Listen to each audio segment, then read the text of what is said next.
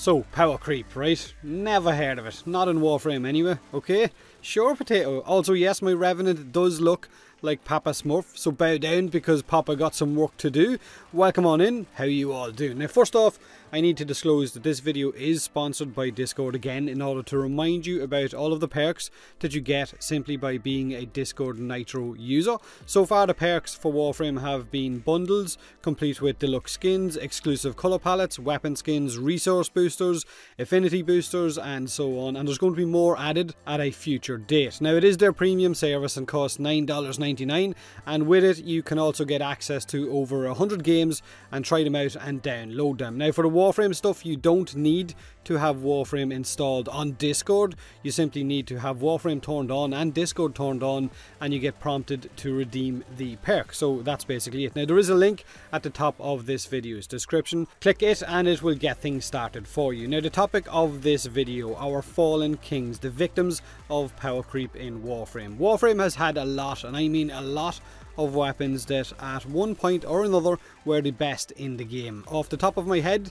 I can already think of a few: the Acrid, the Bolto Prime, Flux Rifle, Cyanide Simulor, Tonkor, Cyanide Gamma Core. Basically, they used to be our go-to weapons, the damage kings, but power creep or nerfs quickly buried them and replaced them with new shinier models. So in the same vein as some of my previous videos, like the ones on the dual Icors or older ones I made on the Acrid, I thought, you know what?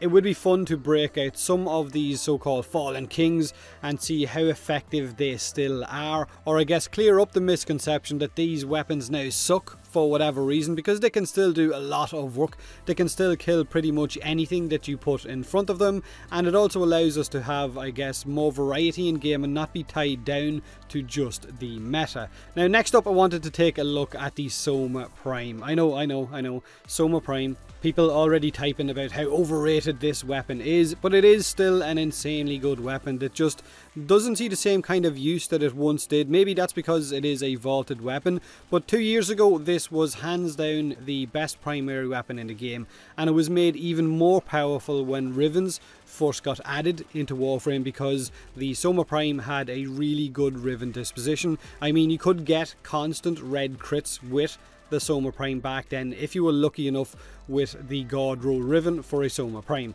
but that quickly got changed and now its disposition is only a 2, so Rivens aren't anywhere near as effective as they once were on this weapon or on similar weapons like, say, the Prisma Gorgon. So I broke out my Soma Prime, the crit based slash damage spreading mastery rank 7 assault rifle that's currently in, like I said, the Prime Vault. The Soma Prime has one of the highest base crit chances of all of our primary weapons, so modding it for all out crit and a mix of elemental damage mods while also throwing in some of the newer mods like Hunter Munitions, it makes the Soma Prime a bit of a powerhouse. Now, it feels like the Hunter Munitions mod is a must-have for the Soma Prime, or mods like Argon Scope, Bladed Rounds, or even Vigilante Armaments, whichever ones of those three that you wish to fit in. Now, this is my current Soma Prime build. If you want to go for dual stat mods or full elemental mods, that is entirely up to you. Your game, your weapon, your build, knock yourself out. But one little bit of helpful information is that if you're running with a crit weapon in Warframe, then you should be putting 2 Vigilante set mods on your Sentinel. This will increase your weapon's crit potential. So yellow crits have a chance to become orange, orange crits have a chance to become red.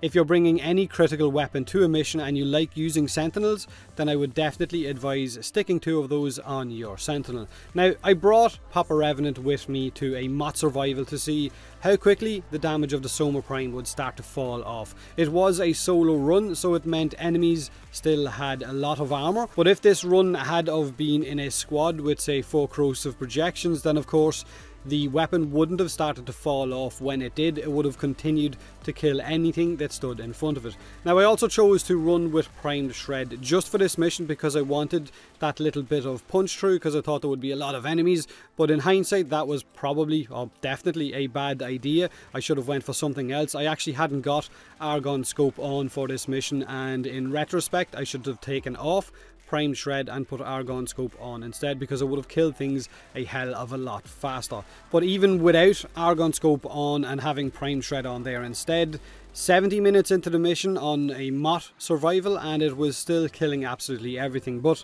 up to level 150 pretty much was when it started to taper off, or against the Eximus units anyway, which is still incredible. The Soma Prime is still very much a top weapon in Warframe.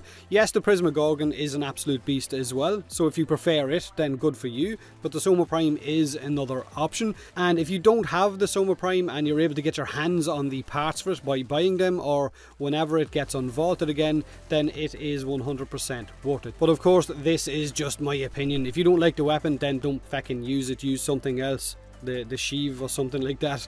Share your thoughts below. Let me know what you think of the Soma Prime, whether you still run with it from time to time or whether it is still your go-to weapon.